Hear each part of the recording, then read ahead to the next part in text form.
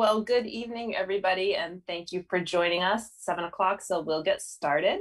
My name is Kate McCarthy. I'm the chair of the Montpelier Development Review Board. Tonight is June 7th, and this is a hearing of the City of Montpelier, DRB. Thank you all for being here. I appreciate it. I hope it's cool wherever you are sitting.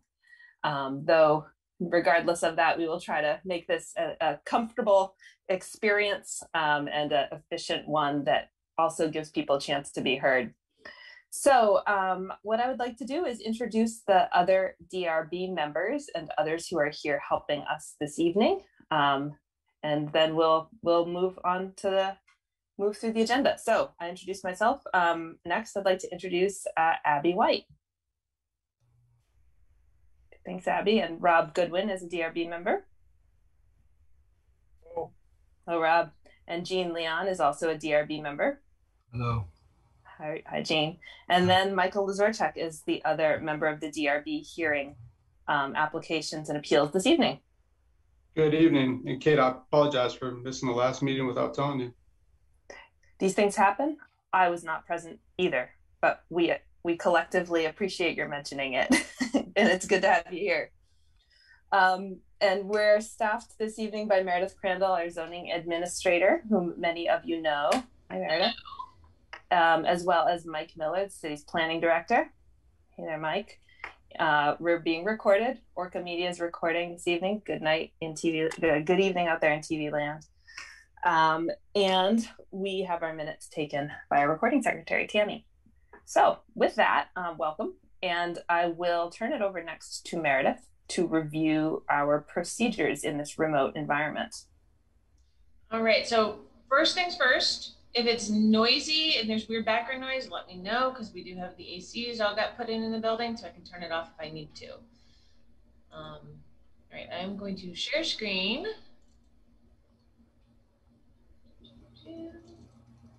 So this is a run through largely for people who are viewing Orca from home, but we do have some people who I think are fairly new to the Zoom board hearing procedures. So I'm going to go through in a little more detail on some of those procedures than I have been lately when we haven't really had members of the public present. All right, so for those viewing this meeting via Orca Media, you can participate in the DRB meeting via the Zoom platform. You can use this link here, and I'll leave this up on the screen for a little bit.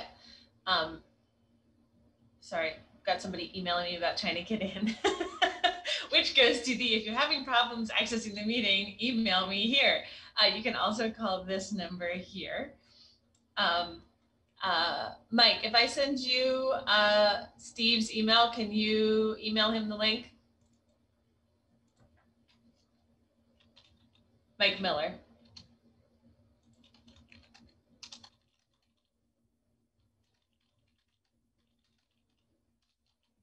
I don't know if Mike's still there. I'll get to it in just a minute. All right, so there's that. If anybody's in the meeting and is having difficulty accessing the video conferencing features, then please chat, use the chat function in Zoom to talk to me about that. The meeting is being recorded as well as streamed live via Orca Media, of course. Turning on your video is optional. All public testimony will be taken verbally. Please reserve the chat function for just those troubleshooting or logistics problems, although the chat will be added to the public record if it's used. Please keep your microphone on mute when you are not speaking. This reduces background noise. If anyone is participating by phone, we don't tonight have anybody doing that, but if anybody does, who calls in, you can use *6 to let you mute or unmute, and that lets everybody on Zoom see that as well.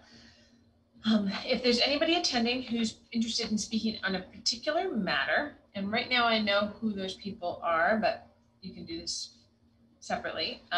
When you're ready to speak, please raise your hand. You can do that physically if you're using the video function, or you can use the raise hand button on your toolbar. For anybody who calls in on the phone, you can press *9, and this will do a little raise hand in our Zoom feature so that we can see that. If for some reason none of those options are working for you, feel free to unmute yourself during a pause in the discussion and state your name. When you are recognized by the chair, Please unmute your microphone, confirm that you can be heard, and make sure to provide your full name and address for the record. This is for those people who are commenting as interested parties, not necessarily applicants, because we know who you are and what your addresses are. If you do make comments on a matter, we're going to ask that you please keep those comments to 2 minutes. Board members will then have the opportunity to respond to your comments or ask questions of you, and the applicant may also have an opportunity to respond. The chair might grant additional time for speakers who have follow-up questions or comments. And when you're done speaking, we ask that everybody mute their microphones again. You can, if you speak and you have comments and then later you have further comments on something that you didn't know about or is just something later in the agenda, you will have the opportunity to speak again, but please wait until the chair recognizes you. In the event the public is unable to access this meeting, it will be continued to a time and place certain. If anyone is having connectivity issues, try turning off your video or closing other applications on your phone or computer. And for anybody who is trying to, get to the meeting packet materials, you can download them using this link. This is both for those at home and anybody who did not pull the meeting packet prior to the meeting. Or is having problems seeing the share screen. You can get everything that we're looking at that was submitted prior to tonight's hearing on the city website. Please note that all votes taken during this meeting will be done by roll call vote, and I will now hand the meeting back over to the chair. Very good. Thank you, Meredith. All right, what we will do next, our next item on our agenda is the approval of the agenda. Is there a motion to approve the agenda as printed? So moved. Motion by Abby. Is there a second? Second the motion. Second by Jean. Thank you. I'll call the roll. Jean. Yes. Michael. Yes. Abby. Yes. Rob. Yes. And I vote yes as well. We have approved the agenda. Thank you. Comments from the chair. I'll just say briefly, this applies to all applications, and I will say it again, but just to say up front, I want to let folks know that during the time that we've been conducting business on Zoom, we've done all of our deliberations in a closed session. It's helped us reach better decisions. It's helped us interact more effectively given the sometimes awkwardness of the Zoom environment. And I want to confirm and assure people that we've been doing this for all applications, whether simple or complex. So when you see your application voted into deliberative session, it's not a reflection on your application. It's the process that we have been using. We issue a written decision as soon as possible after the hearing concludes to keep things moving along. So I wanted to share that so that people are not surprised. The next item on the agenda is our minutes. We do not have enough people here who were in attendance at the May 17th meeting to vote on those minutes. So I'd like to move those to our next meeting, please. Okay, very good. So that brings us to our first item of business, which is 393 Gould Hill Road, review construction of a new barn on steep slopes. So the way that we're going to do this, just to get a little more specific about the overview that Meredith provided, is I will swear in the witnesses, anyone who wants to talk on the application. Meredith will give an overview. I'll turn to the applicant, Justin McCabe, for a brief overview and anything that he wants to add. And then typically what we do is we walk through the staff report, which highlights items for discussion. And we focus especially on those items that merit more discussion, and less on those that don't. So that's where we're headed. So with that, in addition to the applicant, is anyone here to be heard on this application? All right, in that case, Justin, what I will have you do, please, is raise your right hand. Do you solemnly swear or affirm that the testimony you are about to give is the truth, the whole truth, and nothing but the truth under the pains and penalties of perjury?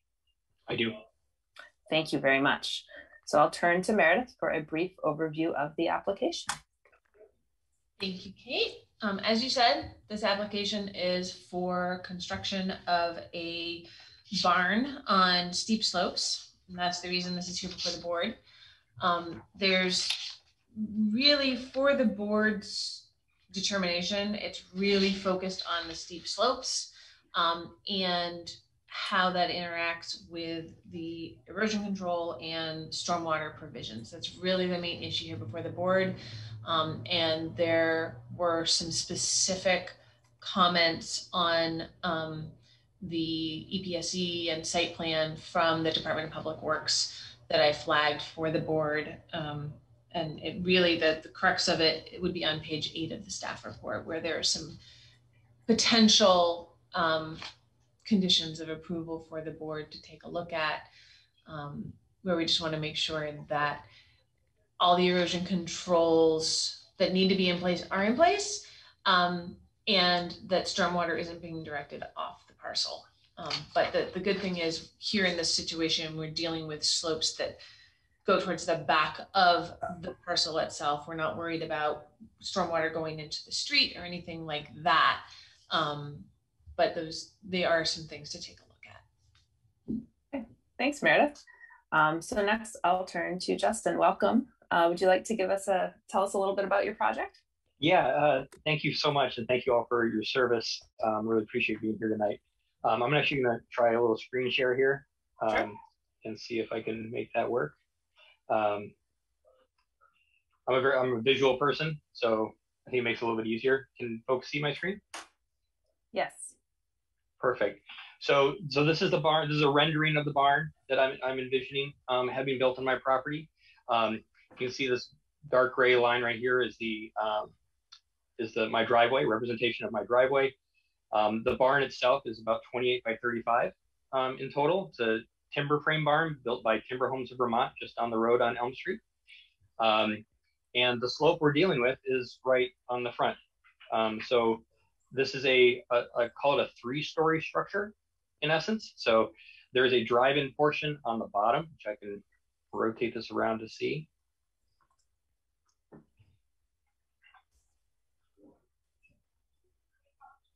So that's a drive-in portion where I hope to put a tractor for our property. The main level here is actually where cars will park, our cars, and then the top will be a workshop for myself. Though we're using the natural topography of the land as it sits right now to do the structure and to get these 3 levels out of it. This slope here is not representative of the actual slope on the property. It's actually a little bit steeper, and this again is just a representation of sort of what we're dealing with. But this is the primary reason we're here before the board today. This slope does exist naturally today, so we're using that natural contour as part of the barn design. There were 2 issues that were brought up by the DPW when they had reviewed the plans. One was the location of the silt barrier. Don Marsh and Grenier, I can't remember the rest of their name, but had done these plans for me, the erosion control plans. The initial silt barrier, can you see the silt barrier drawings now? I can. Can others? Yes. Okay. I didn't know if it switched or if I had locked it onto that Google SketchUp. The original silt barriers were very close to the back edge of the barn. He moved them out at DPW's request, and then noted that the construction contractor will have to move these periodically as they're getting in and out of that area and doing the foundation work. So this was the first piece of their request. The second part of their request was the drains, the drainage around the barn.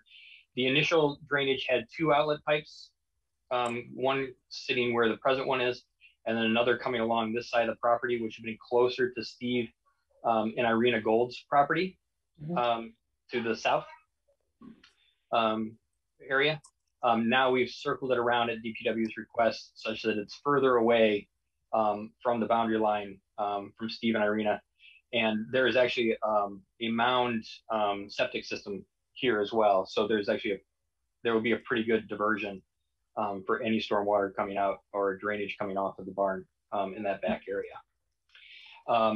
The other thing I wanted to note as part of the disclosure is we initially submitted a set of engineering plans, foundation plans with this. and stamped plans. I'm talking with our concrete contractor, Scott Hutchins. He was not enamored with how they were set up. So he and the engineer are working together to, there's a lot of structural steel in it, and they're redesigning it. So there will be a new set of engineered plans, stamped engineered plans, as part of the final package. But that's currently under review right now as part of this project. So, Okay.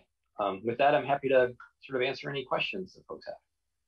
Well, thanks. Thanks, Justin. Maybe we can get back to seeing each other when you're done sharing your screen. There we go. Great. Thanks. Mhm. I would ask just one quick question off the bat. When the foundation plans are do the two different foundation plans have any different impacts on the way the slope is modified? No, they will not. It has to deal with whether they're doing different types of footers at the front of the barn to hold the bank back on the driveway. So the original one used a lot of structural steel. This is what I've been told. This is a little third hand here, but used a lot of structural steel, which made it very hard for Scott's team to get in there and work. And this is going to use more of a stepped foundation, which I guess is also another traditional method to retaining the bank and making sure that nothing happens on the driveway and to the barn itself. But otherwise, all the excavation, the amount of excavation, everything else will be exactly the same. Okay, thank you. Well, typically what we'll do is just head through the staff report. But before we do any DRB members have questions about the presentation so far?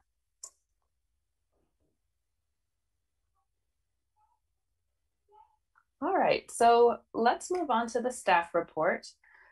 I'm just going to walk through it. So we start by looking at the general standards, and the steep slopes are one portion of the general standard. But before we get to those, there are some kind of basics that we want to confirm are met. And those are the use standards. The single family dwelling and the accessory structure are allowed uses in this district. And those uses meet the the requirements for the dimensions, the setbacks, the size of the lot. The accessory structures meet those too. There are no changes. Yes, so those are all met. Riparian areas, something that we look at, and in this case, there is a stream on the parcel, a mapped stream, and you can see that on page 5 of the staff report. The barn proposed structure is outside the 50-foot setback that is required. So that stream is avoided and meets the regulations. Regarding wetlands and vernal pools, it's not applicable. They're not present on the site. So I'll pause there. Those are the basic general standards. Do DRB members have any questions about those? All right, great. So that'll bring us into section 3007, which is the steep slopes that bring us here this evening. So it sounds like this impacts 509 square feet of steep slopes that are over that 30%. Correct. Is that right? Okay. So just a reminder to folks, we do this to protect public safety and property, including neighboring properties, make sure that runoff and flooding and water quality are not exacerbated or damaged. And so we have this hearing requirement, and then we also have the plans we've reviewed as part of the requirement and the standards that we need to go through to make sure they're met. So as Meredith noted and the applicant noted, we received comments from DPW, the Department of Public Works. And so maybe we've talked about the silt location, we've talked about the drain line. It's noted that there isn't a grading plan submitted or a before and after, slopes before, slopes after. Could you tell us a little bit about, just describe how the slope is going to change? So the slope around so where the barn is actually going to be constructed, it will be basically impounded with the concrete foundation. Mm-hmm. On the outside of the barn, we'll actually be using the natural topography again. So it should look very similar to the original slope. on the periphery. Okay.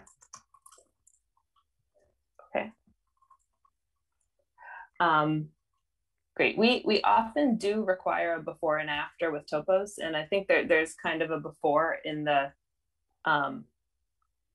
slope in the slopes plan, or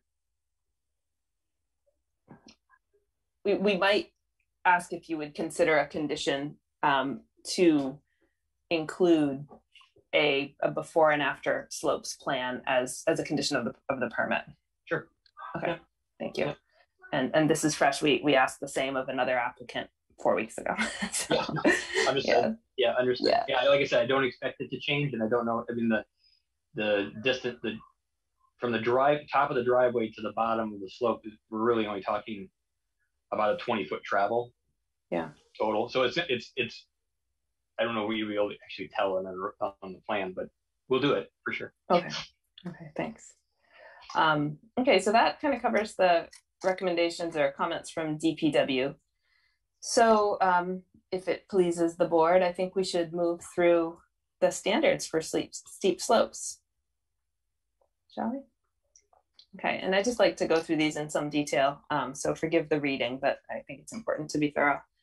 So the first standard is to limit the amount of disturbance, the clearing of existing natural vegetation and impervious surface, in order to minimize the potential for erosion, stormwater runoff, flooding, and water quality impairment.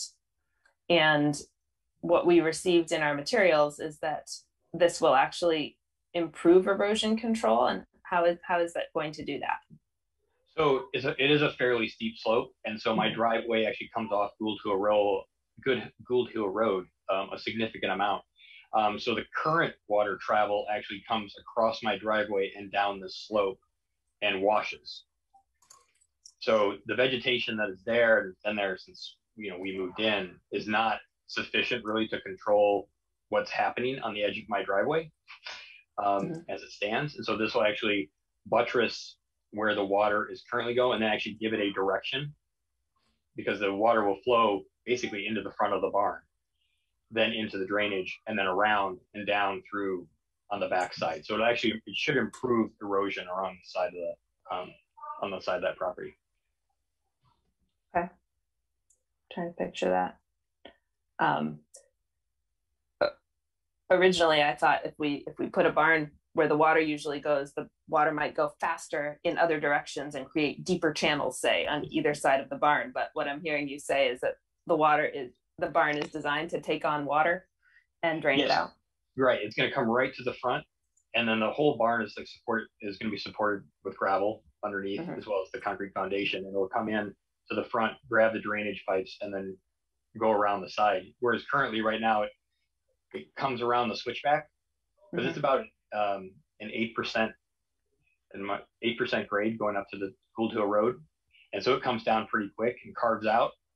And I'm usually having to throw more fill on and trying to redirect it into different channels, because it gets going pretty quick. Okay, well, thanks. Any questions about that? Don't let me do all the talking, everybody. The next standard is to preserve distinctive natural features, the general topography of the site, and the existing natural vegetation. And the testimony is that will be maintained, including a nearby red maple. And you described too how the barn will maintain the topography in terms of the hill to either side of it that it's built into. Okay. Maintain or reduce the pre-existing rate and retain the pattern of stormwater runoff leaving the property. And this is where DPW's comment comes in. And the redesign is such that less stormwater would be leaving the property than in the original design. It's going to be about the same as it is today. And as you said, it will not necessarily retain the pattern, but it will maybe even improve the pattern. Right. There should be less flowing onto Steve and Irina's property as a direct route anyway. He'll have a chance to absorb before it gets there. Okay.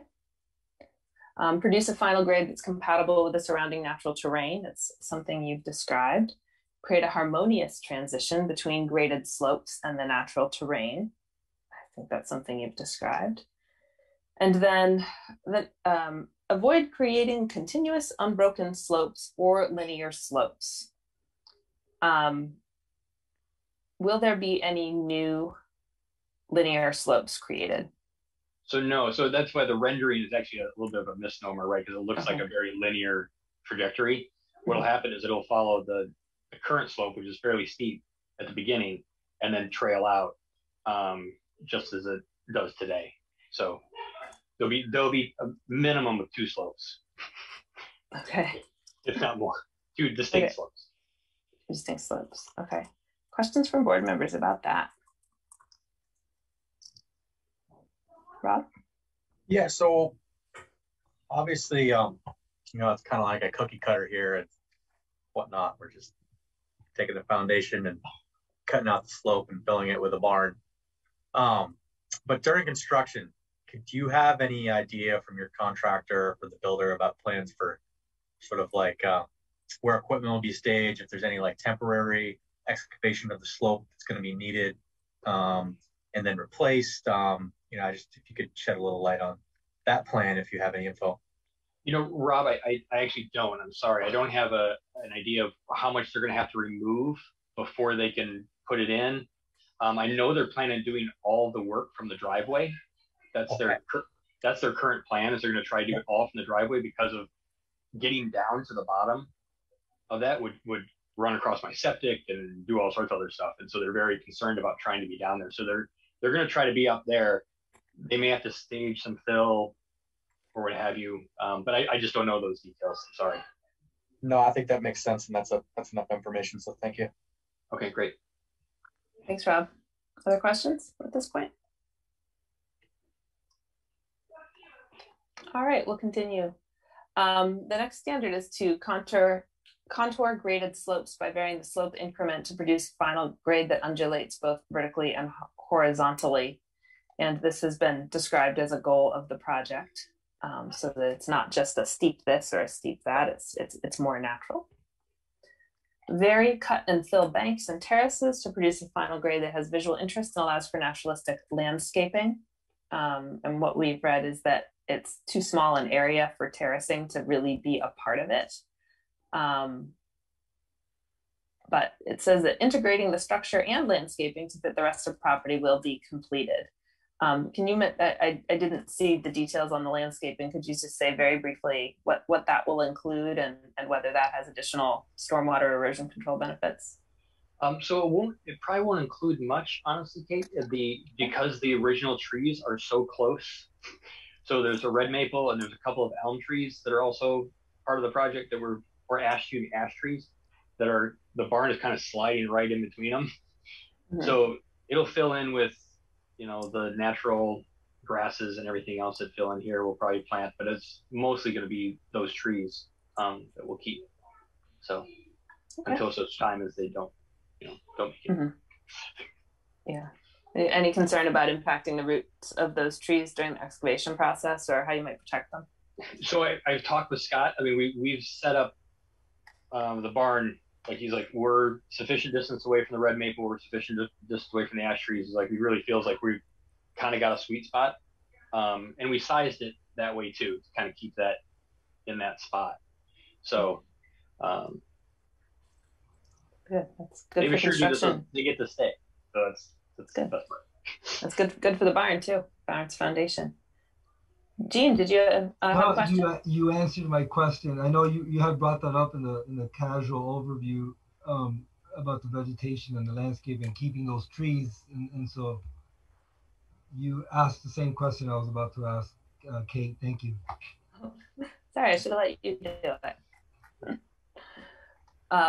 All right. So the next standard is to consider the use of retaining walls and terracing rather than cut and fill banks. And it sounds like the foundation of the lower story of the barn is effectively a retaining wall. Right. Exactly. Okay. A few more standards here. Vary the pad elevations on sites with multiple structures to follow the natural terrain. This doesn't have multiple structures, but the different floors kind of behave as different structures in different areas of the slope. and it will fit into the bank. The roads and drives is not applicable. Multi-story building is being constructed. And then the split or multi-level building form that step up or down the slope, indeed, that is why we are here. So those are the design standards. And Meredith did highlight for us about whether we wanted to get additional clarity on the linear slopes design standard. And we talked a little about that. Meredith, is there anything else that was on your mind about that criterion? Not really, no. Okay. We talked about the official grading plan showing existing and proposed slopes. I'd like to get DRB members' takes on the utility of that for public works benefit, for record keeping. What do folks think? I think that's a good idea, just to see if how much the slope would be impacted, change from before to after. Yeah, the before and after condition seems pretty reasonable. Mm-hmm. I think I would be inclined to say the same thing, because I feel like I'm usually one that does say this. I think that this application is actually, use the cookie cutter analogy, very, different than the previous ones we reviewed of similar type. And because of, if you were to draw a map of proposed contours of this, you wouldn't be drawing any contours. All you would be doing was showing the building, just because of there's no actual grading or filling per se. I think I remember a previous application where there was a kind of retaining wall and they were backfilling behind it and whatnot, and it was very unclear of where they were going to be matching into existing grade and whatnot. But here it's like it's actually the when it comes to disturbing steep flows, it's like the simplest way you could say, like, okay, there's this zone here, we're cutting a hole and putting a building in it, and the rest is staying the same. So yeah, I do think this is before and after, but essentially the image and the map created for the before and after is going to be identical to what is already in the record. And so in the nation of, like, wherever possible to avoid the applicant from paying an engineer to just do another map, I do feel enough uniqueness with this application to set it apart from the others and not require that at this juncture. Okay. Thanks, Rob. That's very thoughtful, and makes a lot of sense. And what do others think? Michael, you can weigh in if you'd like. I agree with Rob. I don't think we need any additional post-construction information from the applicant. Would it be an option to take pictures for the record? I mean, it would probably make more sense. You could actually see a little bit better in terms of what the slope actually looks like and what it will look like at the end. So, like, because I can take a perspective and it might give a little bit better visual of actually what it is. If that is simple to do, and then combined with the discussion that we've just had, which is also now part of the record, that could suffice. Since you've expressed an openness to either taking pictures or having another map drawn, I think perhaps in our deliberations we can determine whether the complexity of the application warrants one or the other. Okay. Would that be all right with board members? Yes. Okay, not to create suspense or anything, but we have some good options and I appreciate that. All right, so we've talked about the footing drains, we've talked about the sediment barrier locations and the steep slope design standards. Is there anything else in those areas that board members want to think more about or ask about? Do you have the information you need to make decisions?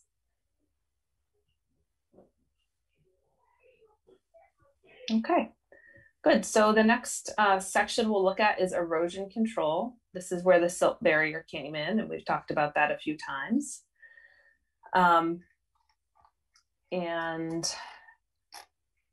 regarding stormwater management, we've talked about that too, the footing drain.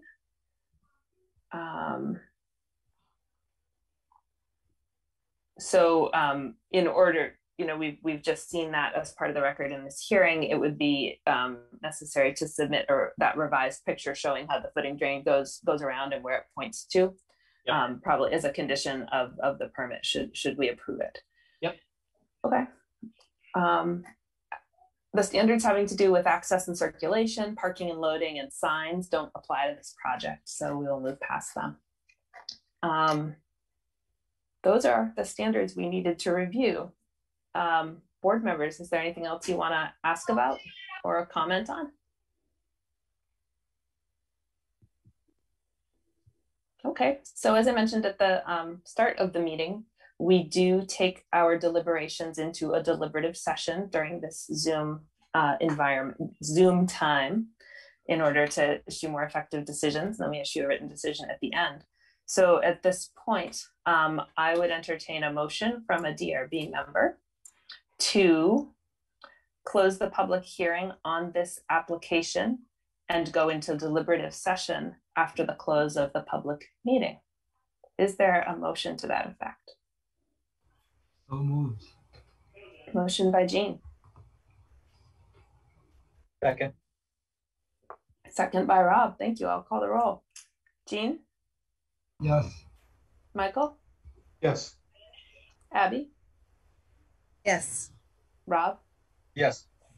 I vote yes as well. The motion carries, and we will deliberate on this at the close of the public meeting. Justin, thank you very much for your time and the information. Thank you We'll all. be in touch as soon as possible. Sounds good. Take care, guys. All right. Thank you. All right. Thank you. That concludes our first item of business.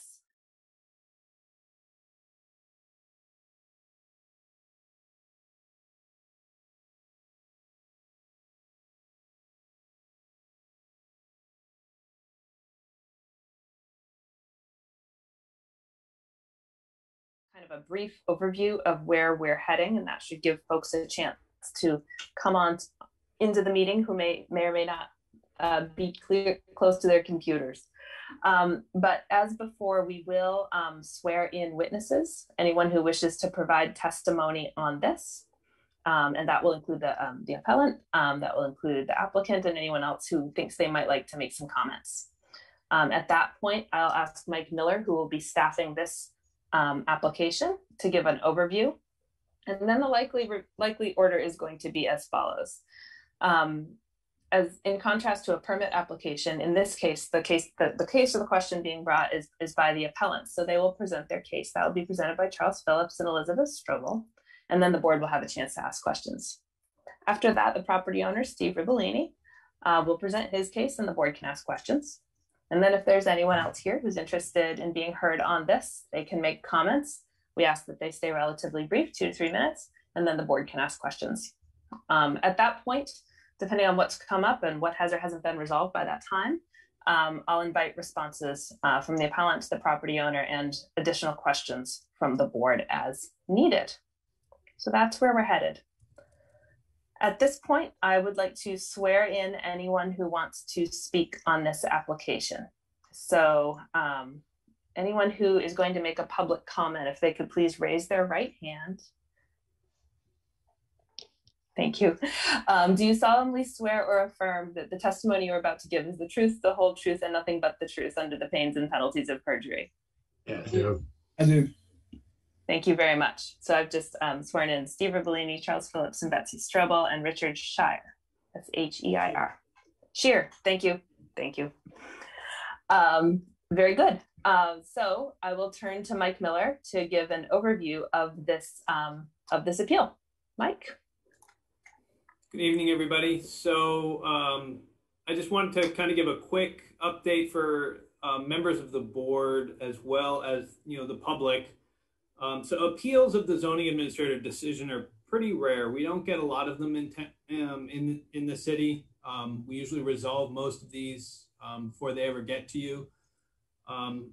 But when we do have appeals that go to the board, it's not required under law, but we like to, as a policy, as a part of good governance, go and hand the appeal off to somebody else, which is me as the planning director in this case. And that's just to make sure that there's no sense that anyone, to have the zoning administrator write a determination or a decision and have that get appealed, and then the staff report's written by the zoning administrator, somebody may not feel like they're getting a full picture. So we always hand it off just because it makes good governance. And so that's why I'm here to handle the staff review side of the zoning appeal in this case. So as Kate mentioned, in these cases, the appellant has the burden of proof. So it's kind of a little bit different than what you're used to looking at.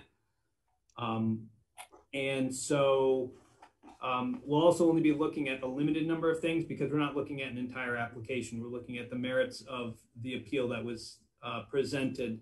So there is an application pending associated with this as well, and it's been left on hold waiting for the outcome of this decision. So there will be opportunities to kind of address the application, or if you need to condition something, you do have that ability because there is an associated application, but your decisions and your motions that you'll be making and either approving or denying is to approve or deny an appeal. So unless somebody has some questions about some of the format or details, I'll just go through a quick, real quick summary. So this was. Oh, excuse me, Mike. If I could just restate something at the risk of being really redundant or obvious, just because it's a little new. So we're not appealing a permit. This is not an appeal of a permit because no permit has been issued. This is an appeal of a decision that the zoning administrator made regarding a zoning violation. And so the decision that was written up about that zoning violation had some facts in it and some findings, and the nature or the veracity of those facts and findings are being questioned through the appeal. Is that right? Correct. Okay. Thank you. Please go ahead. Thanks. All right. So this did start a little bit back last August. There were some complaints about the light. So the property in question is 197 Main Street. That's owned by Blueberry Associates. And the neighboring property is 4 Harrison Ave, and the residents at that property are the ones who had asked and had some complaints about the lights that had been installed. There was some investigation, some studying that went on, and eventually Meredith made a determination on that, and that is, as Kate mentioned, is what is being appealed. Now, the owner of the property at 197 has been working to try to remedy the issue, and so there is an application. The construction was done, the lights were installed, but now there's an application pending to kind of address the installation of those lights. So that's a little bit of the paperwork background that we're looking at. But the appeal was of the determination, which was in your packet. And we're really going to be looking at four items. One of them is just to make an affirmation about the validity of the appeal, which there is a staff finding in there, staff recommendation on that. And then 3 facts within the exterior lighting that should be addressed. One of which is about the shielding, one of which is about the total lumens, and one of them is about the allowed lamp types. So there are basically going to be 3 decision points, I think, that would need to be made in this appeal. So Meredith will still be here to answer some questions if you have questions about the determination, but the staff report, those questions, I will handle those. Thank you, Mike. At this point, I'm going to pause and see if DRB members have any questions about anything they've heard so far.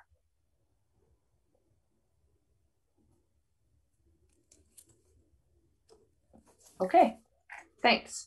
So Mike, you're all done with your overview? Yeah. Okay, thanks. So I'm going to turn next to the, oh, Jean, yes, go ahead. So the modification was just shields, like wooden shields that were added to lessen the lumens or increase the lumens? So some getting a little bit more specific with the history. So there was an existing outdoor, I believe it's an outdoor stairwell that has lights in the stairwell, and so those lights were replaced.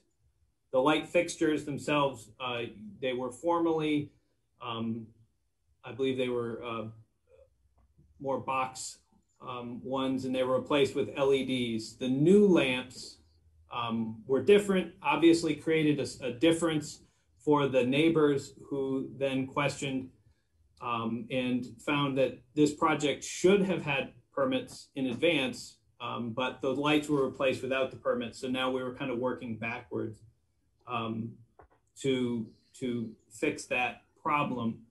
So one question was with the shielding, and we'll get to some of the decision points on there, but one was there was too much light going onto the neighbors' windows. So the first thing they tried to do was to modify the lights by putting some shielding around them to add extra shielding.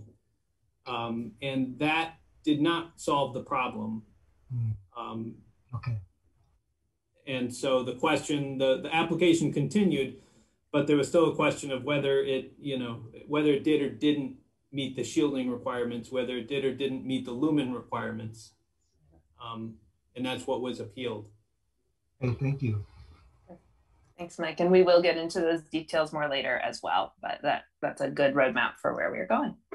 All right, so I'm going to turn to the appellants. So Charles and Betsy, this is your opportunity to talk a little bit about why you're here tonight, what you'd like the board to know about your appeal. And after that, the board will have a chance to ask you some questions. So please go ahead. Okay, well, thank you for the opportunity. Thank you, board members, for your service. And particularly would like to thank Meredith, who has shepherded us through this process and has been a great help. And I should note that we've been neighbors of Steve for a number of years, and we've had issues like trees that needed to be removed and fences and all, and we've always been able mutually to come up with a satisfactory solution. So we're optimistic that we're headed in that direction. As was Michael outlined, there were some new lights put on the back of the apartment house on Main Street, and from our vantage point, drastically increased the amount of light that was coming into our backyard, and particularly into the backside of our house. And it's a fairly straightforward issue. Steve has already tried to remedy it, and somehow in the process, I think some of the regulations came to play, not because we knew what the regulations were, but that the type of light that should have been installed was not installed. So I think that's basically where we're at. Okay. So. Yeah. Okay, you're both welcome to speak at any point if you like, but okay. Thank you. All right, so do board members have any questions so far?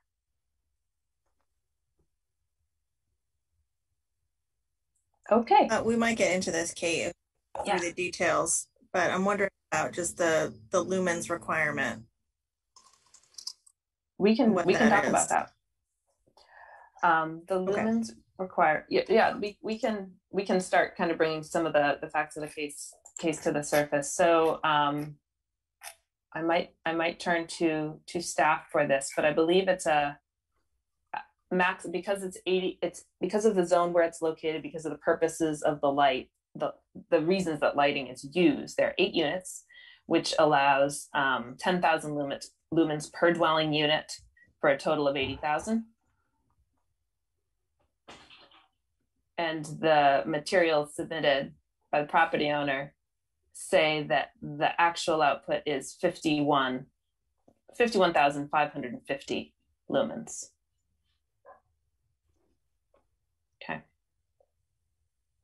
Okay. Correct.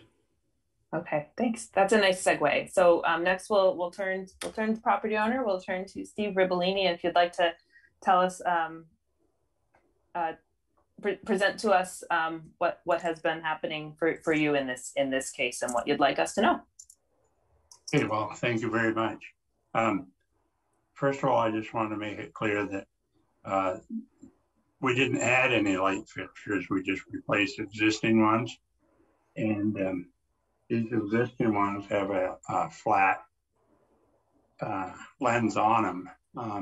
I think one of the reasons that they look so much brighter is one, they're LEDs.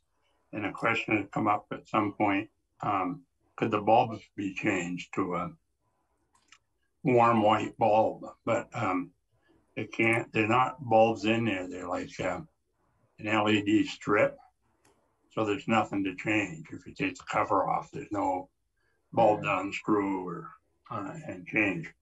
Then we did try to put a wooden shield about out of a 1x4, maybe say the lights are around 8 inches square, and I think the shield's about 12 inches square. Hoping that would direct more light straight down. Because this is a 3 stories, and really from the backside of Loomis Street, it's really 4 stories if you count the basement. So where the stairs go up, so to Charlie and Betsy's house, if you look out a 2nd floor window, you know, it's not the 1st floor that's bothering so much as the upper floors, I believe. Right. Yeah. From what I understand it, yeah. They're actually seeing underneath the light, I would say. And yeah, this was nothing we did on purpose. You know, the lights had burnt out over a period of time. You know, when you get that many fixtures and a bulb would burn out and a ballast would burn out or something. And so at some point, and we'd had some issues over there with lighting. And so we just thought, well, to do the right thing, we'll just have the electrician come put these new lights in. So we said to him, replace these lights for us, and they did. And that's when we started down this road. So, you know, we were hoping this shrouding would have helped some, and I think Betsy had said in an email it had helped some, but not as much as they would like. And it's primarily the upper floors, you're right, because those are the floors that shine, you know, on us. We've got the fence that's providing a little bit of relief from the lower floor light. So I'm hearing, oh, sorry, go ahead. Oh, no, even though I think they're a higher or brighter light than what was there, we're within the lumens of them. So, yeah, that's why we were trying to do something to maybe shield them. And we want a light that's bright enough for the tenants going up and down 3 flights of stairs. Yeah. Okay, thank you. Board members, some questions? Jean, go ahead. So on those, what you specified on the box fixtures that you added, can you implement or put an additional shield, plastic, clear, but shielded, tinted structure on the bottom of the box? Perhaps. I mean, there might be some other things that could be done, you know, that would help. Yeah. Okay. Okay. Thanks, Jean. Other board members?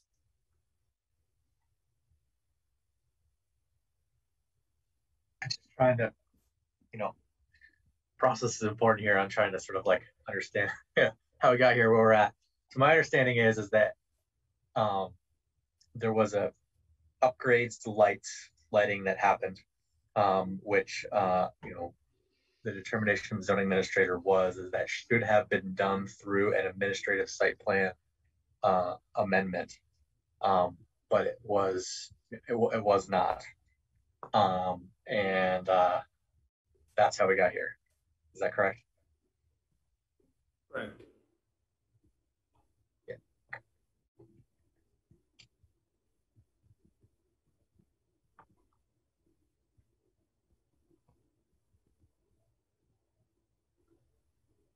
So there's an issue not just with the lumens, although it sounds like that's maybe not. So if the limit is, as you said, Kate, 80,000, we're at like 51. There's also the issue of the temperature of the light, and it sounds like that may be more of the issue, that the Kelvin which determines how warm or cool a light is. In this case, it's more on the cool side. Am I understanding that right? I guess this is a question for Charles and Betsy. I think that's absolutely right. I mean, we didn't even know light temperature was an issue. It was something that could be addressed. And from our understanding, the city requirements are that lights on a building be of the warm white rather than the cool white. Is that true? Yes, that is a requirement. Okay. That is a requirement. Did you say that? Was that Mike? Yes. Yeah. Yep. Okay. There's a bit of an irony here. Specify the Kelvin exactly. It just says of a warm.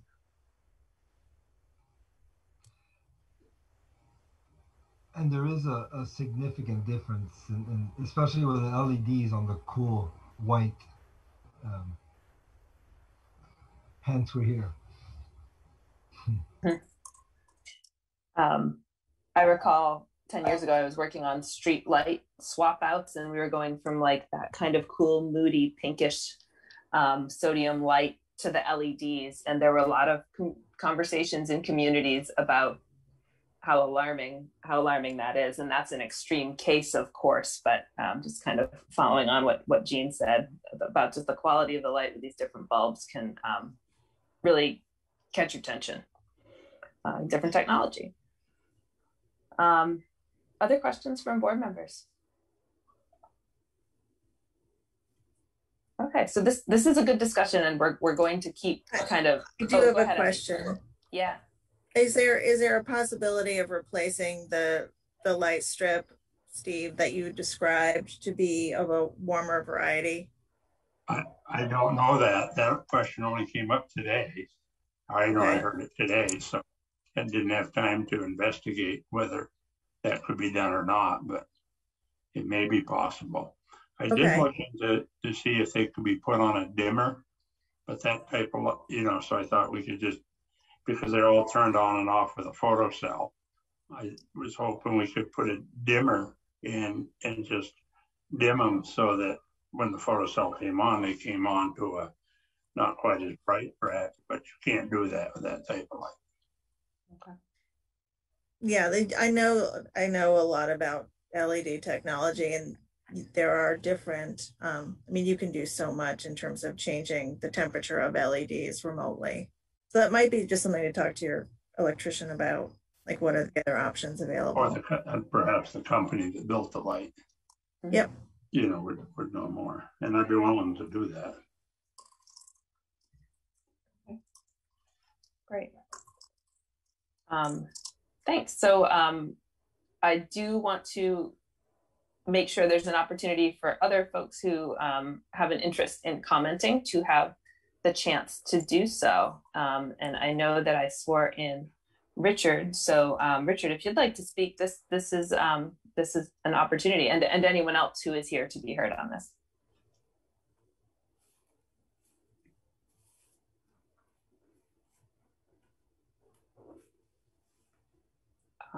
Let's check in again with Richard Shear, if you want to unmute and join us. Okay, here we go. Richard Shear from 39 Loomis. I am another neighbor who abuts that property and can look up there. To be perfectly honest, our son was living in the room at the time, and no one noticed it in that particular room for a reason, and that's that there are curtains that are used in those rooms because the sun is coming out at 5:30 in the morning. So normally during the day, when those lights aren't on, the room is open and uncurtained, and then it's curtained at night. And again, we've been next to that building for over 20 years. It's not as if those lights weren't there in another version before, because they were. And they were sufficient to have us curtaining that. We just don't see that issue from our house at all. And we have the same view as they have, but about 20 feet to the west. So whether this thing is how bright it is, how warm it is, that really just doesn't play in bedrooms that are curtained. properly curtained, as almost everyone has bedroom curtains. And I would say that in a 3-story building, you want curtains in there because you want your privacy. So it just seems like this complaint just doesn't, if it had fallen askew of the lumens, if Steve was at 85,000 instead of 80,000 lumens, then I could understand this complaint, but we just don't see it. And we are proximate neighbors just as they are. Okay.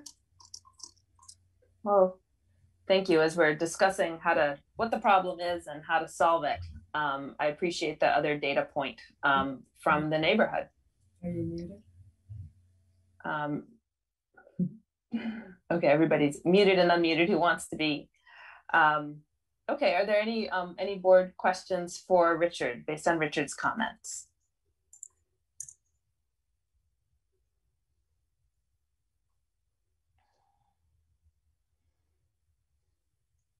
Okay, so I had said that at this point there could be a little bit of back and forth and rebuttal, if you will. Rebuttal, it's kind of an informal process, but an informal formal process.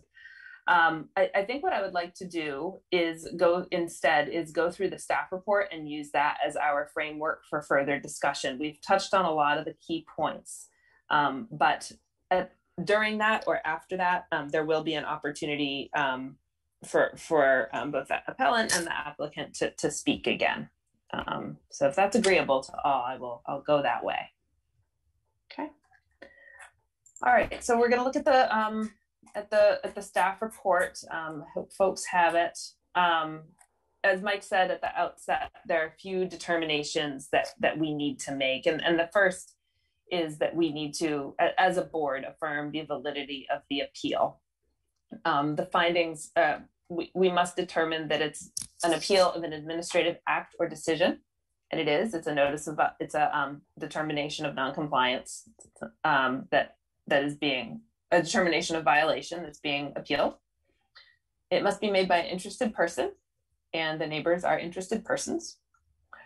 It needs to be done on time, within 15 days of the issuance of the decision, and that was done on time. And the notice of appeal was proper, including noticing and publication and information shared with all. And that was properly done. So the appeal is valid. Do board members have any questions about that? Okay. And just as kind of a background for the permit that is in the background of this, that is being contemplated, it is a minor site plan review, so it doesn't require a lighting plan by a designer or an engineer. So that's why we're talking about the things in the way that we are with the materials that we have. All right, so we've talked about the lumens and the allowability. It has to do with this being class 2 lighting, which is about visibility, safety, and security. And that's a primary concern. And then we've got different zones in town for different types of lighting. And this is lighting zone 1, which is the Res 3000 district. So let's go a little bit deeper. We've started talking about the shielding. So the standard that we need to meet here is all outdoor lighting fixtures shall be shielded in accordance with figure 3-21 of the zoning. All class 3 lights in zone 1 shall be fully shielded regardless of initial lumen output. So we've received testimony that some 1x4s were used to put, the light fixture itself was about 8x8. The 1x4s are about 12x12, putting a 12x12 square. And we've heard from the appellants that is not sufficient, particularly for the upper floors. I think something I'm interested in knowing, given the elevation difference between the home on Harrison and the one on corner of Loomis and Main, I'm wondering, there are other places besides Montpelier with hills and homes and apartments, and I wonder if anyone knows what some of the best practices are, whether for types of light fixtures or shieldings, when it comes to places that are configured that way. Are there special light fixtures for just this purpose on the hillsides of Italy? I'm just kind of wondering if anyone's given any thought to that.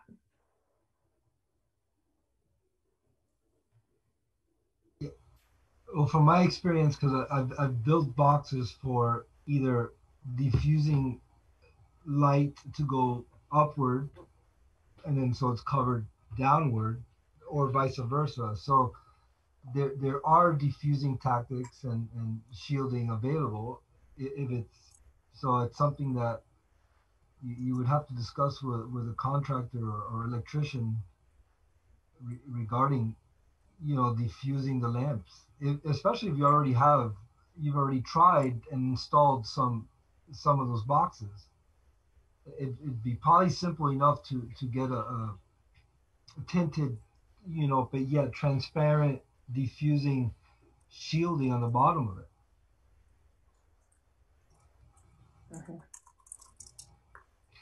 It's hard to it's really hard to give a perspective without looking at what they've actually built on the building to determine the exact specific fixture that could be implemented. And I didn't see in our packet, this is either a Mike or probably a Mike question. Were there images included with the retrofitted shielding of those lights? I didn't see that in our packet, and I'm wondering if I missed it. No, I don't think they were in your packet. We have a picture of the lamps, but not of the one bys that were boxed around it. And I'll point out in the staff report, we looked at this from an objective standpoint, going back, and we put in the staff report the definition of the fully shielded light. And it really comes down to whether or not it allows light to go above the horizon. So the shielding itself, probably for somebody who is downhill, probably it may not fully do it. There are other requirements in our zoning. If there was in a different situation, there's some other requirements that could apply if this was a different project, a commercial project, rather than a residential project. That could have required, lamps not be, they have to be set back farther from the property lines. But those types of requirements didn't apply in this specific case.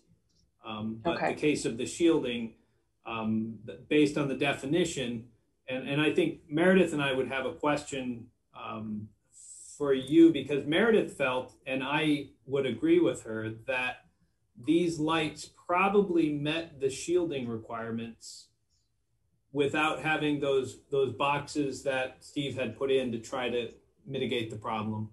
And if we know that, then Meredith has the ability to make some determinations later on if somebody comes in and asks about them. I think the issue is not with the lamps not being shielded, or the fact that Steve didn't put in proper shielding around them. They met the technical definition of a shielded light. It just wasn't, there would be very little they could do. I mean, you'd have to screen in the porch, which the lights are in order to block the lights from actually getting to the abutter property, based on how high the light is and where their property is. Okay. Thanks, Mike. So the shielding requirement of the zoning is your Meredith determination that it meets the technical specs of that. And so I think what we're hearing is that because of the elevation difference, if you will, we could shield a lot and it may still not solve the problem. Okay.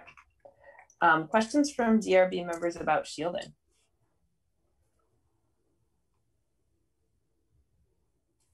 Okay, and I'll kind of go in order. I'll give Charles and Betsy a chance to comment on that if they wish, and then Steve about shielding before we move on. So go ahead if you'd like, Charles and Betsy, if there's anything you want to add. I think that Steve went beyond to put those boxes around, and you're right, it's the elevation as much as anything that is making it bright on our property. Okay. And I would add, I'm assuming that the board would take into account the tone of Steve's letter. I don't mean Steve, I mean Richard's letter. And there's some factual things that he said that are not accurate. I particularly took offense by the statement he felt that we had fictionalized the facts. That's tantamount to calling us liars. I don't think it's appropriate, and I don't think it furthers the discussion, and that's all I'm going to say on that account. Okay. Thank you for responding to that. We've noted it. Thank you. Speaking of a little more on the shielding, Steve, is there anything you wanted to add on that topic before we move on? No, just one thing, and that was that these boards are 1x4, so technically they're 3.5 inches wide. And I believe the light itself only sticks down 1 inch from the ceiling. So, there's about 2.5 inches of shielding. I thought about putting like a 1x6 on there or even a 1x8. But if I did that, then the box itself fits down, where it could impede moving furniture in and out or stuff like that. Because those porches, I didn't measure it, but I'd say from floor to ceiling, it's maybe just a little over 7 feet. So, just about 7 feet. So, further you come down with something, the bigger problem it'll be. Different set of problems, right? Right. Okay, thank you. I'd like to move on to the next of the standards that we're looking through here in the staff report, which has to do with output. We talked about lumens. That's the measure of output, and what's allowed is 80,000. What's there is 51,550. So about just under, less than 2/3 of what is required. And I as one board member, I would be challenged to assess what additional lumen reduction would end up being enough. Where would that sweet spot be of safety, as this lighting is meant to provide, and inoffense from nearby properties. I don't know that I can pick it, given that it's already at 2/3 of what's allowed. I don't know how much lower one could go to make it work. So I'm going to invite board member comments or questions on this issue, and then we'll do the same thing, Charles and Betsy, and then Steve.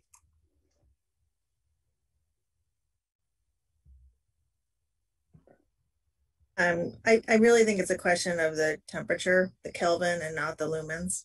Okay. That's my guess. I think that you can find replacement bulbs that have a lower Kelvin, like in the 2700 range. I think that would help.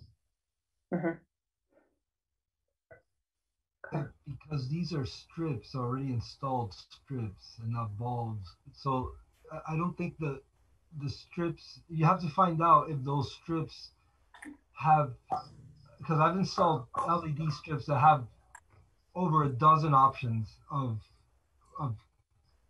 warmth and temperature and lighting, and so like you could fade them, you could color them. So find out if those strips have any options to, like you mentioned earlier. Okay. Well, these are really related in terms of quality of the light. Oh yeah, go ahead, Michael. So I just want to say, it sounds like we're doing a lot of sort of guessing, opining, and I'll just say to the property owner, this is exactly what Efficiency Vermont is for.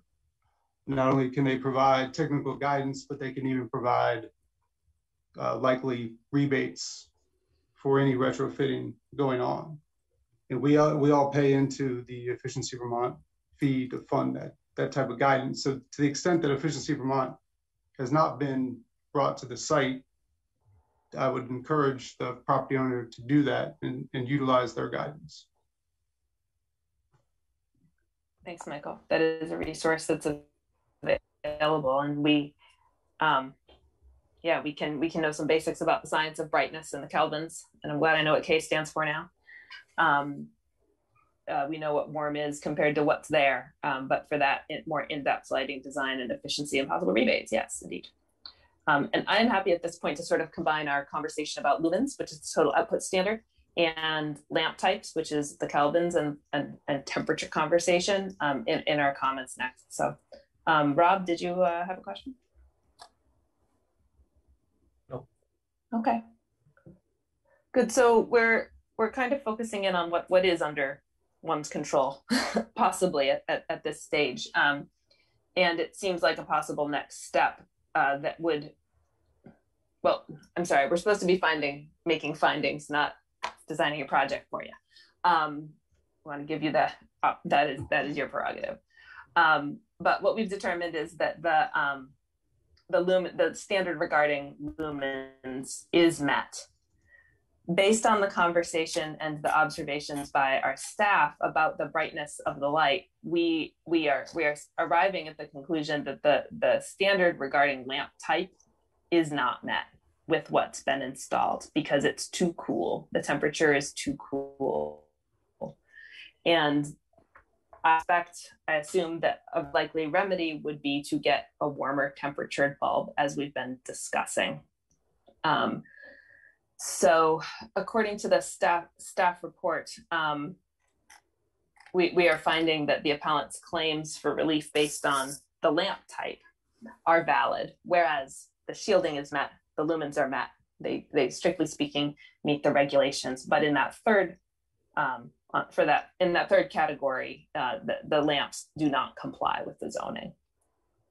Is kind of where we're landing. Board members, any questions about what I just said? Okay, so I'll turn to Charles and Betsy and then Steve for any comments or reflections or additions at this point. I think the suggestion that Michael made about contacting Energy Vermont is worthwhile pursuing. I think there are a number of questions in terms of how effective remediation would be in various forms. And as I said at the beginning, Steve and Betsy and I have been able to work together. And I suspect we would be able to continue to do that. So I don't know what we need at this particular point, other than I feel confident that maybe the three of us can work out a satisfactory solution without having anything mandated at this particular point. I don't know how Steve feels. I don't even know how Betsy feels. So I may be in trouble when the evening's over. You can go on mute for a minute if you need. Leave the room. I would think that changing the temperature of the light and keeping the number of lumens the way it is would be satisfactory. And if it's not, then it's on us. Okay. And I appreciate that we're having this conversation. I want to, for anyone watching or wondering, just note that we are doing this within the framing of the zoning requirements. So we are not in the process of saying, we've got this really creative idea that's not required by the zoning, go figure it out. So so this is within the bounds. So that idea about warming up the light, Steve, would you care to respond? Yes, I would respond. So like I said, I think that may be possible by one, as I said, talk to Efficiency Vermont, and also talk to the manufacturer of the lights, because maybe they do make a strip that could be retrofitted to those. Like I say, and I think it's been mentioned a few times that to put in warmer temperature bulbs, but just for the record, they're not bulbs. We always call them light bulbs, but they're really not. Bulbs is shorthand for bright device. Yeah. No, and both Charlie and Betsy have been good neighbors, and we have had other conversations, like they said, with a tree and with a fence one time, and maybe a few other things, maybe even a tenant or two. But, I don't think we've gone there. Outside of our jurisdiction. But so yeah, if we could, I don't know what decision has to be made tonight, if any, if we could like extend for 30 days or something like that. I'm fine with that. Thank you both. Thank you all. I'm going to look to Mike on procedure, but I believe it's the DRB's job tonight to determine whether the appeal the parts of the appeal that have merit based on our evaluation. And I think that we've discussed that the shielding requirements are met, the lumen requirements are met, but the temperature requirements of the zoning are not. And so on that basis, the appeal is have a valid claim.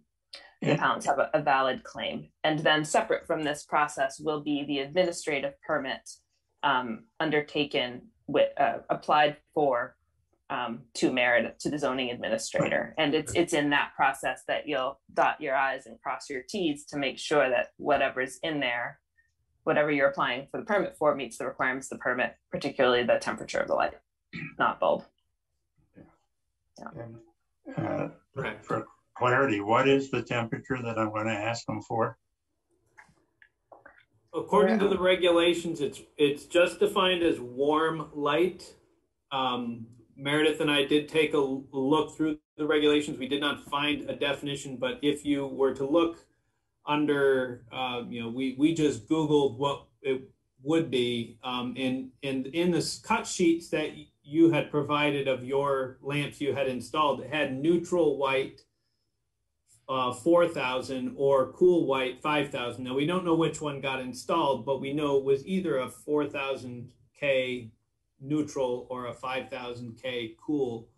But typically what we found on Google was 2,800 or 28,000 to 3,000 was about a range that you'd see warm light. Okay. As Abby was saying, 27, you can kind of in that range, less than 3,000. Okay, well, that's helpful. Yeah, okay. Very good. So if I could just make one final comment just to the neighbors and to Steve. As we work our way through, and maybe this is also helpful for the public and for the DRB, my role as planning director, I work with the planning commission to write the zoning that the DRB and the zoning administrator gets to implement. And what we try to do as much as possible is to make good sets of rules. So therefore, if we find that, let's say Steve gets warm lights and installs them and we still have problems, that's helpful for me to know. He's not in violation of the zoning, and therefore there's probably not much legally you could do from that standpoint, but it's very helpful from my perspective and from the planning commission's perspectives to make sure that our rules are doing what we want them to do. So if it works, if the warm lights fix the problem, then we know our rules are doing what they're supposed to be doing, which is, if you put in warm lights and you meet this lumen and you have this amount of shielding, then it should be good. And if they don't, then it's also helpful for us to know, because we'll have to go and take a look at the rules to make sure there isn't something that we overlooked or something else that we should be checking for. And it may just be this is a unique case. Normally, you can't have a light above 25 feet off the ground, so usually that's not a problem for an abutter. But in your case, these are in a stairwell that's much higher than that, but that's legal because it's part of a building. Yeah. So it may just be a unique case that the zoning will never be able to account for. But whichever way this works, I would certainly be interested in finding out how this turns out, just so that way I've got the information I can take back to the planning commission and make sure our rules are doing what we want them to do to make sure that we're being good neighbors and creating good situations. So however this turns out, I'd appreciate hearing back from everybody. Okay. Thanks. And Mike, perhaps there even becomes a definition in the definition section of what is warm, what the range is that is warm. That's probably implied in what you're saying. So that's already in our notes. On the list. Already there. All right. Any last questions from DRB members before we move on? I think we've gotten through this. All right. In keeping with my statement at the beginning of the meeting, we will be deciding upon this in a closed deliberative session and then issuing a written decision. And we're doing that for all applications in the Zoom environment. So with that in mind, I would take a motion from a DRB member to close the public hearing and go into deliberative session after the close of the public meeting. So moved. Motion by Jean. Second. Second by Rob. Thank you. I'll call the roll. Jean? Yes. Michael? Yes. Abby? Yes. Rob? Yes. And I vote yes as well. Thank you. We will deliberate on this at the close of the public meeting. Thank you to everybody who participated, including folks who may have signed off. This is important for people to have their voice and to take the time, and thank you all for doing it. Thank you. Very much, everybody. Good night. Good night. All right, that brings us to the third and final item on our agenda, which is 27 Liberty Street. We'll give folks a chance to come on or off the call. Welcome to those who are joining.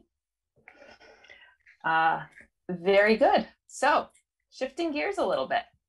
Thanks for waiting and for being part of this hearing, those who have been tuning in and waiting. So we are looking at 27 Liberty Street for the demolition of part of a historic structure. The way that we're going to proceed with this is we're going to swear in the witnesses. That's anyone who wants to speak about this application. And then Meredith will give us an overview of the project, and we'll hear from the applicants. And then we'll walk through the staff report with a focus on those items where there are bigger question marks and kind of looking through those, not spending a lot of time on the areas where that don't apply. Okay, so for anyone who would like to be heard on this, could you please raise your right hand? Okay. Do you solemnly swear or affirm that the testimony you are about to give is the truth, the whole truth, and nothing but the truth under the pains and penalties of perjury? Yes. We've got some yeses. Very good. So we've just sworn in Rick Cannon, Gary Rose, and I'm sorry, what's your name? Lori Rose. Also Rose? Great. Okay, thank you. Thank you all. All right, Meredith, could you please give us an overview? Yes. So, as you said, in this situation, we have demolition of part of a historic structure. The building as a whole is listed on the National Register of Historic Places. And in that description, which was in the packet, they do include this sunroom / sleeping porch in that description. But we've got a situation here where that sunroom was added at a later date. We aren't sure quite when, but it was added at a later date. It's in extreme disrepair. And so the applicants want to take that sunroom off, and a combination of reconstruct and rehab the original porch structure below it. So this is coming to the DRB because it is demolition of part of a historic structure. The main issue here really is going through those demolition criteria. A reminder that the criteria about evaluating demolition of part of a historic structure, specifically the undue financial hardship, which seems to be where the DRB goes a lot in these decisions, they don't have to meet all of those criteria. It's a situation where the board just has to consider the following factors as relevant. So a lot of those criteria, when you're dealing with a single family home situation, really aren't going to be relevant, especially if you're not talking about demolition of the entire structure. Here we're talking about demolition of a really teeny tiny part of it that really can't be used for much of anything. So look at those with a critical eye when you're going through it, and that's what I tried to do in the staff report. Okay, thanks, Meredith. And the reason that we're doing zoning with a list of things for consideration, which doesn't sound much like a checklist of standards, is that you are before a board that is a little bit more discretionary and taking into account the whole of the situation, using those considerations as a guide. If this was something that could be evaluated with a checklist, it wouldn't be before five people thinking. It would be before one person thinking. Not that our one person isn't highly capable. Yeah, so I'm quite happy to put things like this to you guys. That's why you're here. Okay, great. So I'll turn it over next to the applicants, to Gary and Lori, if you'd like to tell us a little bit about what you're doing and why you'd like to demolish the structure and some of the circumstances around it. Well, it's a historic building built in the 1890s, Victorian, and the sleeping porch was added sometime later, and it has fallen into disrepair. And we have the original plans of the house, and we would like to return it to the original plan. Very good. Thank you. So we're going to go into the staff report. Before I do, are there any kind of any basic questions from DRB members?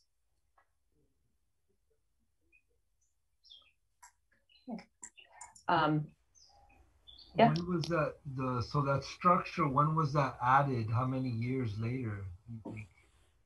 Yeah, we don't know. I would guess 70s or 80s, maybe. I don't know.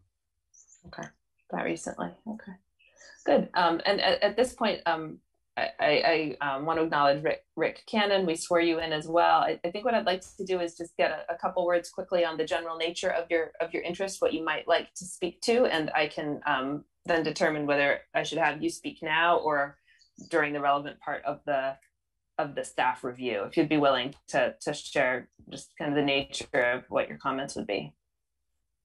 Sure. Yeah, I suspect the sleeping porch was added above the original open porch below, which is very attractive, Victorian architecture, 60s or 70s, and I believe it was added by, hope I'm not hurting anyone's feelings, by a carpenter who really didn't know what they were doing. So it's in bad condition at this point, and the support over the header area of the porch below wasn't the support of the sleeping porch above wasn't set upon the header area. It was set upon the rafter tails out by the fascia board. So it was just sort of a bad idea. Maybe an okay idea, but just not a very good way to build the thing. And so it has been moving over the years, and I can answer any questions you have after that. Thank you very much, Rick. All right, so great. We're going to move into the criteria and the staff report then, unless anyone has anything to add. All right. So we have the general standards that we just want to ensure are being met. The first of those is the use standards. This is the Res 3 district. There's no change of use. This is a single family dwelling, which is allowed. So requirements are met. Similarly, having to do with dimensional standards, accessory structures, pretty much nothing is changing in terms of the setbacks from the property line or the coverage on the ground. And there aren't any units being added or anything like that. So it meets those criteria. So that brings us right along to section 3004, which is demolition. So we're going to look at those considerations. And again, it's here because it's listed as a contributing structure to historic sites, the structure survey, and the National Register for Historic Resources. So what we're looking at, the board needs to make a finding that either the rehabilitation of the structure or a portion thereof would cause undue financial hardship to the owner, or that the demolition is part of a grander plan with substantial benefit to the community. So that's why we're looking at the first one, the financial hardship one, and we do look at this very, very frequently when it comes to demolition. So this is a non-income producing property. That's one thing to know about it.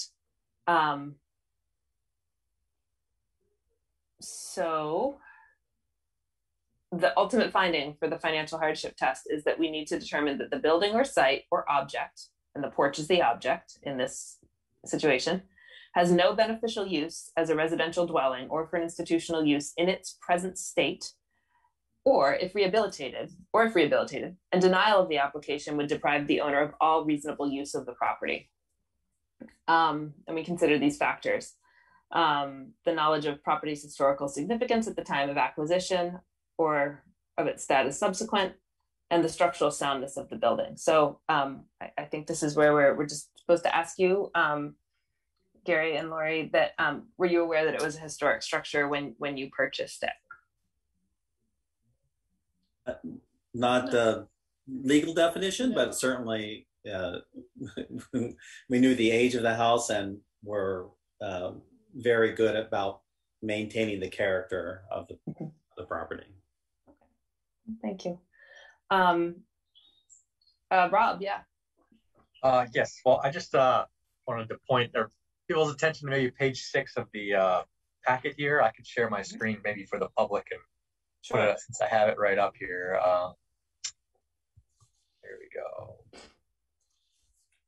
I think it's pretty bad.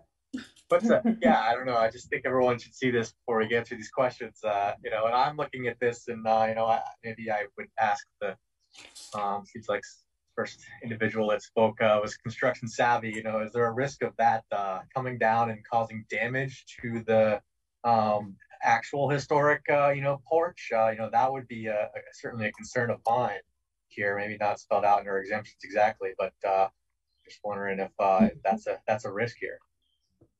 Yeah, thanks, Rob. Rick or Gary or Lori, you're welcome to answer.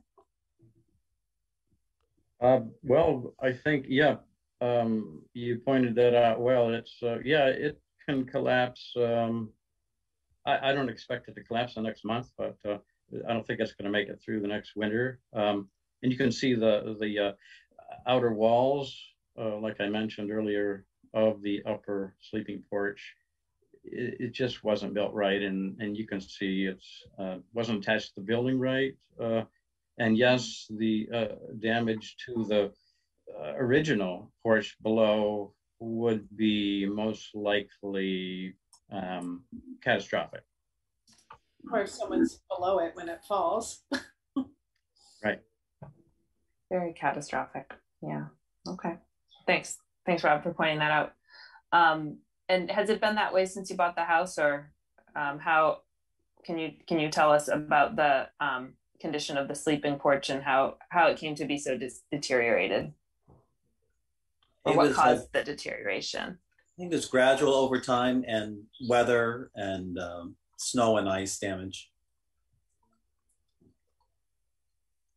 Would you say there's anything about the original design that made it less robust than it should have been to withstand the weather and snow and ice? That's out of our, that would be Rick, that's out of ours. It's kind of a big question, I'm sorry. Yeah. You don't know. I mean, we shoveled the snow off the roof, but that portion of the roof is very difficult to get to. Mm-hmm. Yeah, like I mentioned, it just wasn't built correctly. It's not attached to the house correctly up at the top, and you get a couple tons of snow on that, and then rain. It'll slowly pull it away from the house, which is what's happening. It's putting undue weight on the rafter tails of the porch below. So yeah, it just wasn't, number one, it wasn't a good idea, and number two, it wasn't built correctly. Okay. If it'd been a bad idea built correctly, we'd be having a different conversation maybe, but okay, thanks. That helps us kind of consider whether maintenance has been an issue, which is something that we're supposed to ask about. And part of what I'm hearing you say is that it's hard to maintain something that was built poorly. Exactly, yes. Yeah, it just, yep. There's not much more I can say. It just wasn't built correctly, and it wasn't a great idea to begin with. Okay, thanks. So we've talked about your knowledge of the historical significance of the property and also the structural soundness of the building. And those are the two considerations Meredith suggested that we focus on. I'll ask one more question, then turn it over to others. Did you construction's expensive. We know, did you look into what it would cost to rehabilitate it to a point where it could be a useful part of the house? Another thing that we sort of consider is the economic feasibility of rehabilitation of it. Well, you can ask Rick, but I think it was not rehabilitatable. Yeah, my opinion would be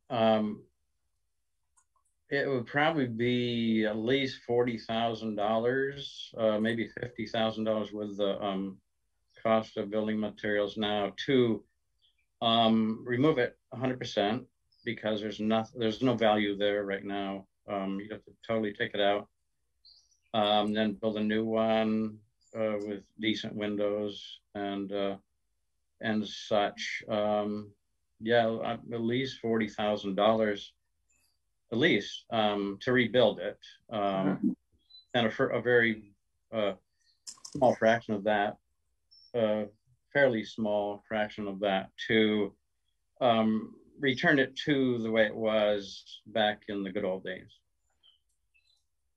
Okay. And I couldn't quite eyeball it, but we're talking about something that's 10 feet by 8 feet. It's pretty small, isn't it? That's correct. Good guess. Really? Yes. Great. Okay. All right. Wow, we're on a roll. Okay, thank you. Thank you for that estimate on the fly. I realize I put you on the spot to talk about money. Thank you for doing it. All right, so I'm going to encourage DRB members to take a look at this list of criteria of considerations on page 5 of the staff report and just open it up to questions from DRB members.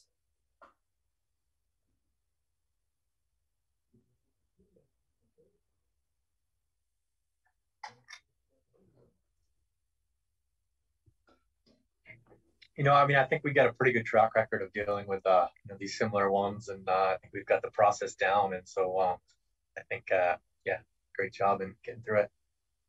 Okay, well, thank you. I appreciate the conversation. I like to spend the time because it's hard to go backwards. So I appreciate that. Okay, so before we move on, or before I entertain a motion, do any DRB members need any additional information to make a decision about this application?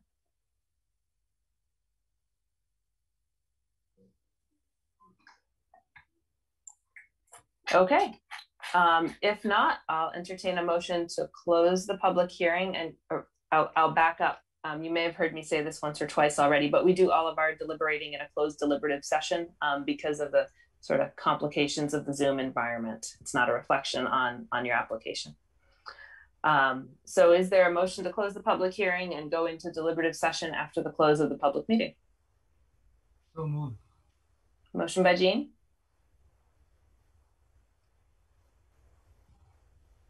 Is there a second? Second. Second by Abby. Thanks. I'll call the roll. Jean? Yes. Michael? Yes. Abby? Yes. Rob? Yes. And I vote yes as well. So we will consider this in a closed session after this meeting is over. You'll get a written decision as soon as possible after that. But thank you very much for being here. Thanks for telling us about your project and helping us think it through. We'll be in touch as soon as we can. Thank you. Thank you very much. Thanks. Thank you. Good night. So what's next on the agenda? Other business? Other business. Thank you. Of course. So our next meeting is June 21st, 2 weeks from tonight. Do we expect to have hearing applications, Meredith? Do you know? Yep, we'll have a meeting. Very good. Okay, so what we do next, we will. Oh yeah, Rob, go ahead. Well, I just don't know if it was the last meeting or whatnot. We had talked about a brief conversation about in-person meetings, maybe at this meeting or the next meeting. I don't know if you were headed there or not. I was not headed there. I wasn't at the last meeting, and would folks like to talk? Okay, no, it was you're right. Last meeting, Rob. We also mentioned it last meeting, and so Meredith, what's going on with as far as like the city perspective. Yeah. Right. Do we have any updates? I don't really have an update. Still pretty much the same status, and that the city council is going back to in-person meetings. And Mike can correct me if I'm wrong, but last I heard they were going to start doing that in July. And so, you know, the committees and boards that get appointed by the city council will be able to choose when they go back to full in-person or do a hybrid version. So if at the very least, once we hit July meetings, I would be no longer in my office. I would be upstairs in city council chambers so that the public can come in if they want to. And we would have some sort of setup there. But we were thinking that it might make sense to let the city council do some in-person meetings first to work out any technological issues. Because I think that, you know, my thought was that we would still leave some form of Zoom capability for those people who, for one reason or another, can't make it into city council chambers, but still want to participate. That keeping that benefit, that really has been a benefit during this time. But it's really up to the board and other committees to choose how they want to do this. Okay. I'm agreeable to seeing how it goes with city council before coming back. I also agree that this approach has provided access that's important for people. What do others? I'm not ready to say that on this date I will be 100% comfortable being in a room with other folks. I just don't know. It's changing every day. But do others have any thoughts that they want to share about this? And you are not required to share your thoughts, but if you have any.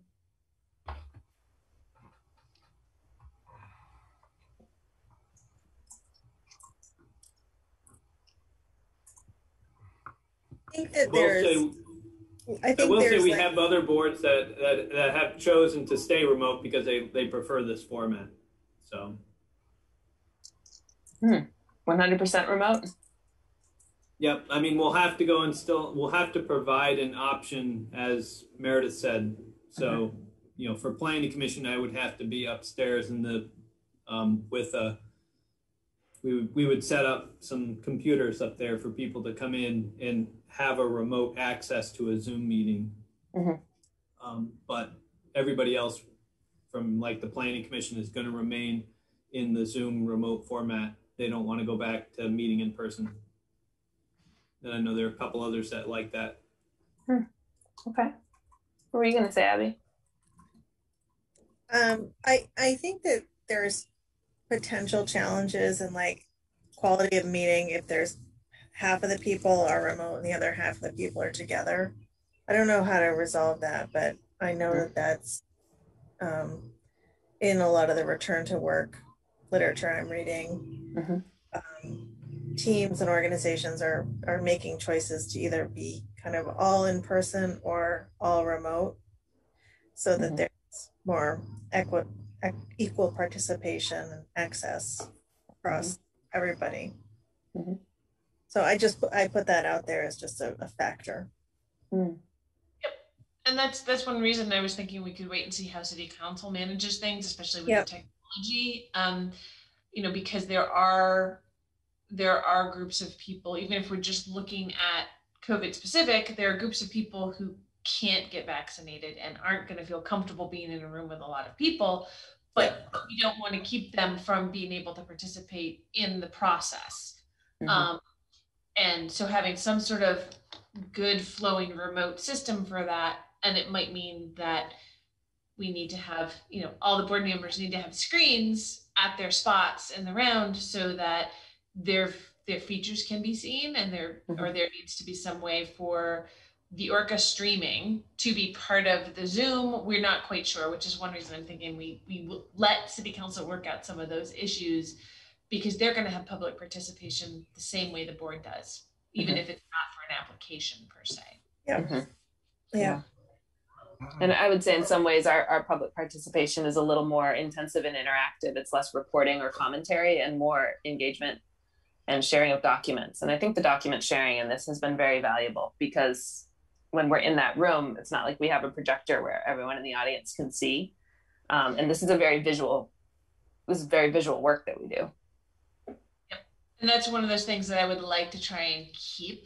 And that might be having a couple of different big screens, not the big projector screen, but an actual monitor screen that is logged in so that maybe myself and one or two other people in the room have the ability to share their screens to that big screen to be able to share documents.